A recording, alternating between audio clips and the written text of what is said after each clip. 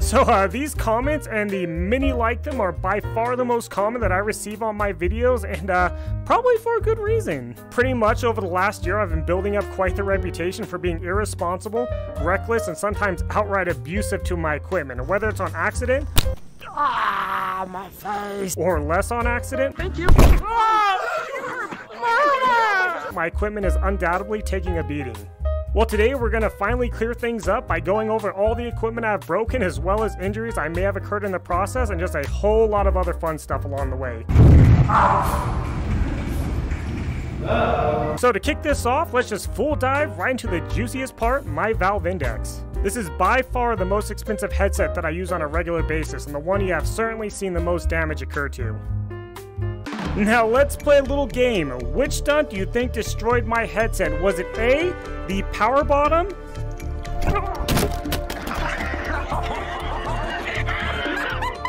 B, the yoga ball jump?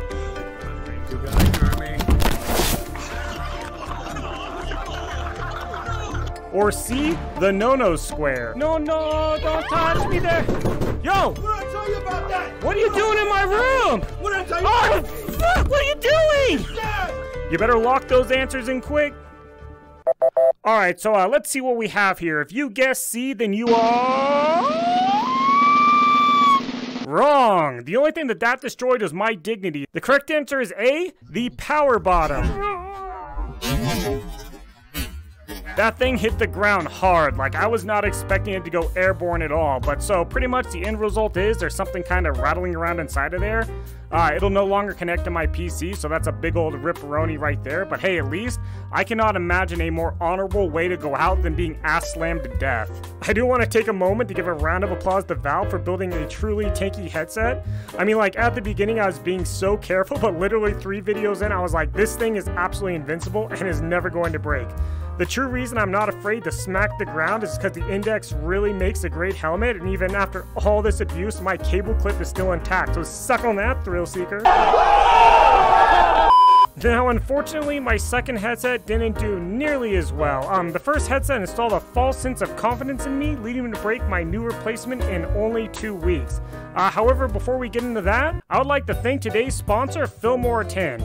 Although everyone's comments fill my heart with joy, it's sponsors like Fillmore 10 providing me with the valuable resources to keep doing what I'm doing. So jumping right into it, Fillmore 10 is a popular, easy to use, and budget-friendly film editor suitable for all levels of creators. Whether you are advanced or have absolutely zero editing skills, Fillmore's simple but powerful interface will provide you with all the tools required to get you moving in the right direction. Fillmore 10 has all the must-have features like dark and light modes, multi-track timelines, and what really sets them apart is the loads of built-in templates, effects, and even royalty-free music available to make things effortless and increase production.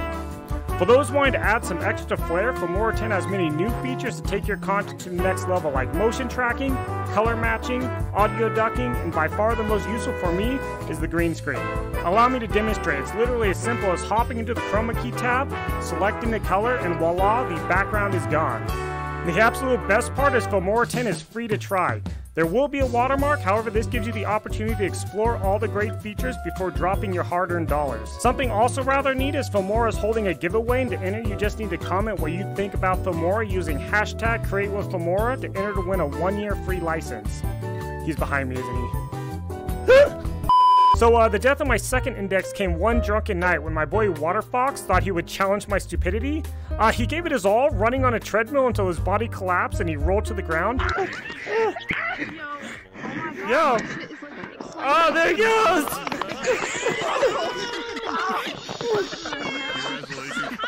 Your resolution is probably low. A flawless execution, I must say. However, he forgot one vital thing. When it comes to doing stupid-ass shit in VR, I am a god. Listen, I will sacrifice myself to you. That'd be video, and then check the resolution. I'm not losing, Kermit. No, I don't know. Kermit's no was the last thing I heard before hitting Mach 5 spinning on my hoverboard before everything cuts to black.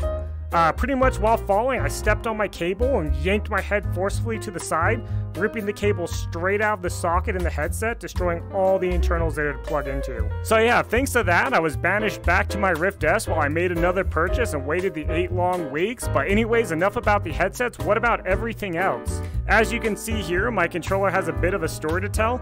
This thing lasted surprisingly long, and most of the damage was just accrued over time. However, there are some more notable points. This little spot down here, which was the first major damage, happened while I was doing this juggling spin in front of Jeff, lost balance and fell.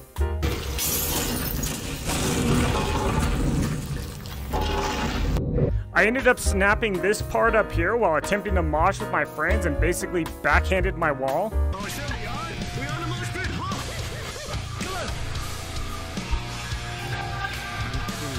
Oh, fuck! Dude, that legit actually broke it. That's what did it.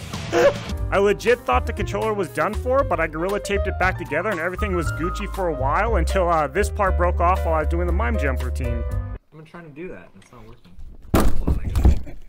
Holy fuck. Now, fortunately, I planned ahead and had a second set on hand, which I promptly destroyed again while drinking some champagne on New Year's.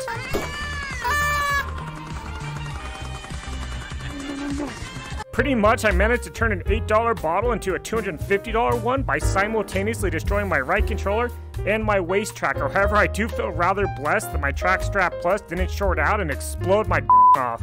Now, as far as the rest of my body is concerned, I've been pretty fortunate not to get any major injuries. However, there are a few things that sucked pretty bad. During this little treadmill part, my foot got sucked in, making me fall forward. You could literally see the whole ass thing lifting up with me. That kind of tweaked my ankle and tore my shoe a bit, but worst of all was getting stared dead-faced by this Digimon while I suffered. For the office chair bit, I was expecting to fall back, not get totally launched. I landed with my back at the edge of the chair, and that kind of tweaked it for a couple months, but it's all good now. You could definitely see the suffering in this extended clip.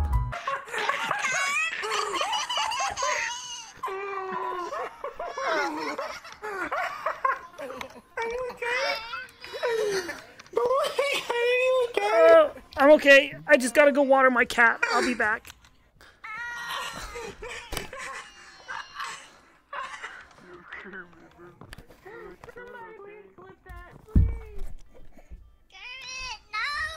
You good?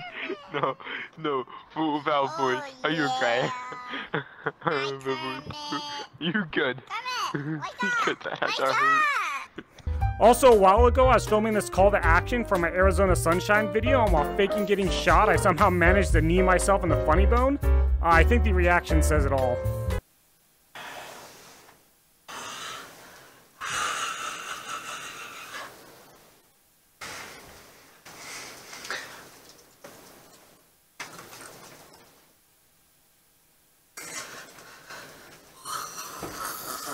And in this last one, I was exceptionally dumb. Psyche and I started doing these yoga ball chugs in VR, and they almost always end in disaster, and this one was no exception. I chugged as hard as I could, but when I lost balance and fell back, I hit my head against the wall, and the bottle hit me in the tooth. Judging by the way it felt, I thought for sure my tooth was going to be broken, but it actually ended up being alright. But cans only from now on. And that's pretty much it. I know you're probably wondering about the Quest and Quest 2. I did put them in some risky situations and knock them around a bit, but trust me, they are built solid.